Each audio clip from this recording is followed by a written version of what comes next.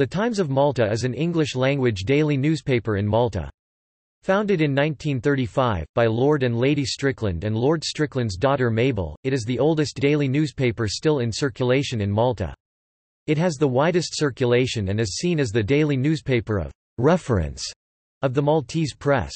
The newspaper is published by Allied Newspapers Limited, which is owned by the Strickland Foundation, a charitable trust established by Mabel Strickland in 1979 to control the majority of the company. According to Alexa Internet, the Times of Malta website is the most accessed website in Malta.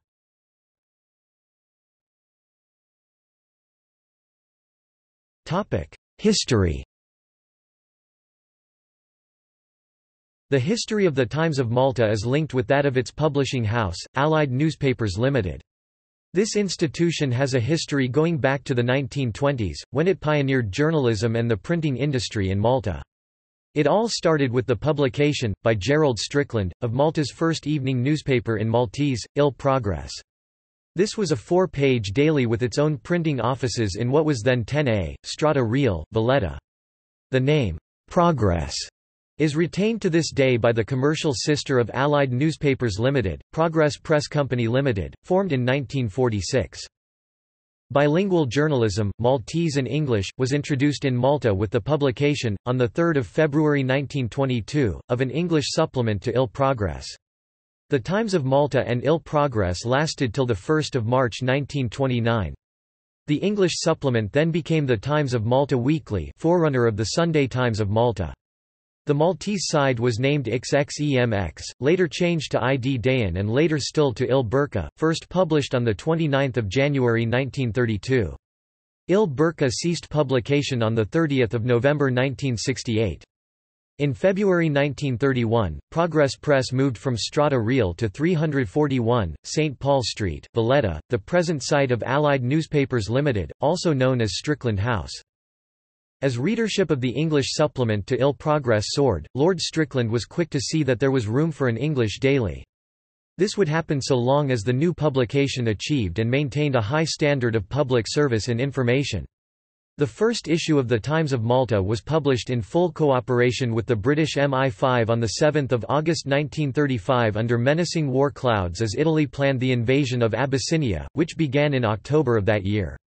On 2 September 1935, Mabel Strickland, who was a founder member of Allied Malta Newspapers Limited and formed part of the first board of directors, became the first editor of the Times of Malta. She also edited the Sunday Times of Malta from 1935 to 1950 when she was succeeded by the late George Samet, who retired in 1966. Anthony Montanaro was the next editor. He retired on 1 March 1991 and succeeded by Lawrence Grech. On 6 August 1960, the 25th anniversary of the Times of Malta, Strickland wrote that the Times of Malta, whilst originally a party paper, had become a national newspaper. The paper won for itself a reputation for objective reporting whilst upholding its own strongly held editorial opinion.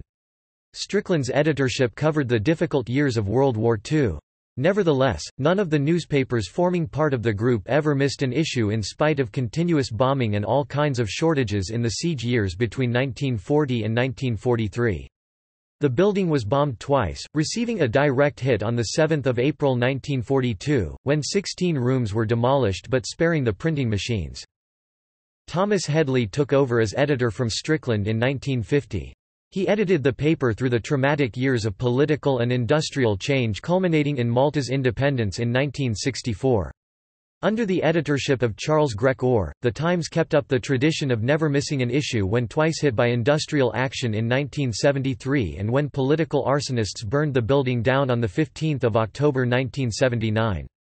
That date came to be known as Black Monday.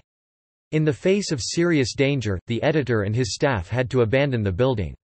Printing of the following day's paper continued at another printing press, Independence Press. The paper was out on the street as usual the following morning, reduced in size but a triumph for freedom of expression. During the last 10 years, its website timesofmalta.com has become the primary news source in Malta and one of the main news websites in the Mediterranean. Ray Bagaya is editor of Times of Malta, Herman Grech is editor of timesofmalta.com and Mark Wood is editor of the Sunday Times of Malta.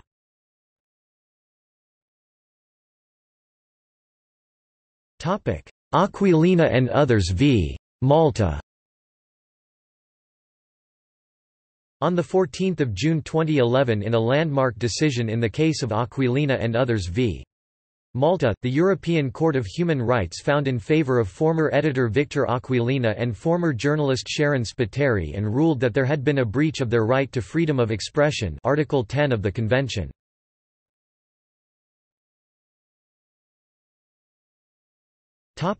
See also: